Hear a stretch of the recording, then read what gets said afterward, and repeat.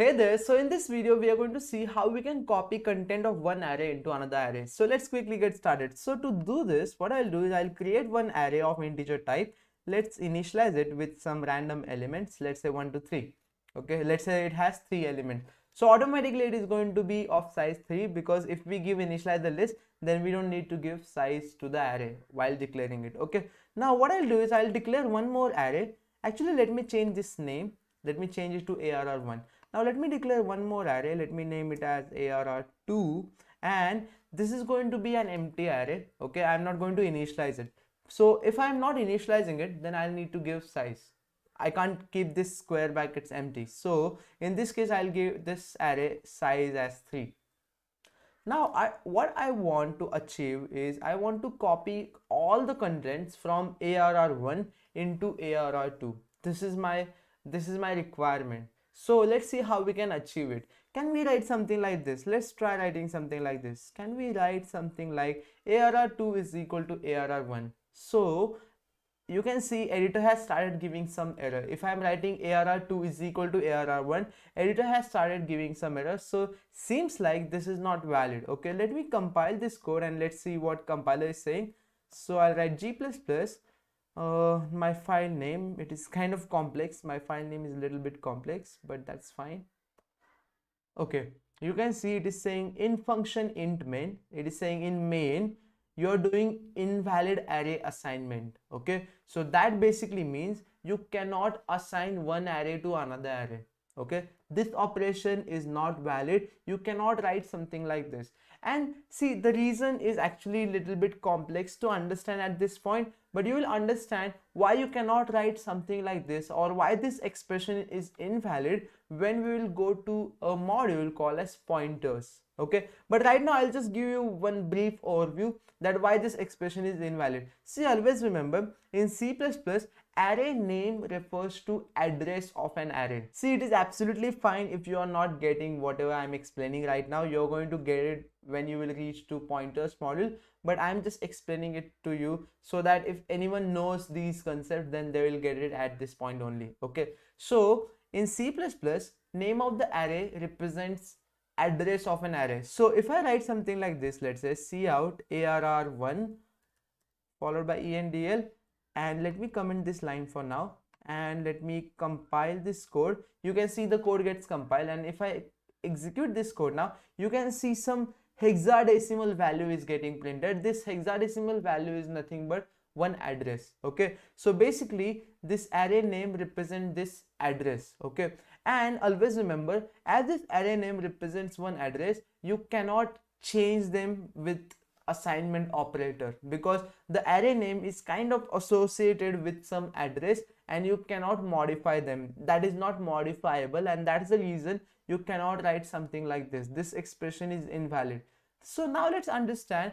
Now if I want to copy the contents of one array into another, how we can do it. So for that, it is very simple. What you can do is you can write a custom logic for this. Okay, so what we can do is, see, I'll write one for loop which will start from 0 and it will go till size of the array. Let's calculate the size. So I'll write int size is equal to, we know the formula, it is nothing but size of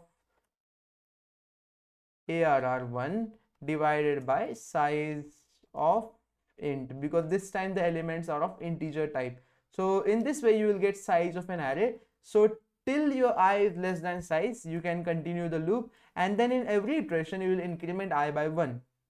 Okay, now what you can do is, see, in each and every element of ARR2, at each and every element you can copy the element from ARR1 from the same position. So you can write something like this: ARR2 of I is equal to ARR1 of I. So what will happen is, the element which is present at ith location in ARR1 will get copied to element which is present at ith location in ARR2. Okay, or ith location in ARR2 element will be copied from ARR1. Okay, so in this way you can copy the elements from ARR1 into ARR2. So what we are doing is, we cannot copy the entire array. We don't have any mechanism or any operator to copy the entire array into another array. You will need to copy each and every element. Okay, and that's why to do this we can use this loop, and with the help of this loop you can uh, copy contents of one array into another. So now let's clear the terminal. Let's try to compile this code and let's execute this. You can see the code compiles successfully and code executes successfully. And now let's try to see whether this ARR2 is also having the proper contents or not. So for that I'll write for loop for int I is equal to 0, I less than size, and then I plus plus. And now what I'll do is I'll just print content of ARR2. So I'll write cout ARR2 of I followed by comma, and then at the end of the for loop I'll write endl cout endl. Okay, now let's try this code.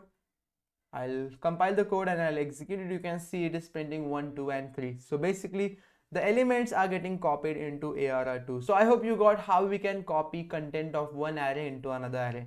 Now what we can do over here is, see over here for ARR2 the size is 3. But instead of writing ARR2 of 3, or instead of writing 3 which is a hard-coded value over here, you can also write size. Okay.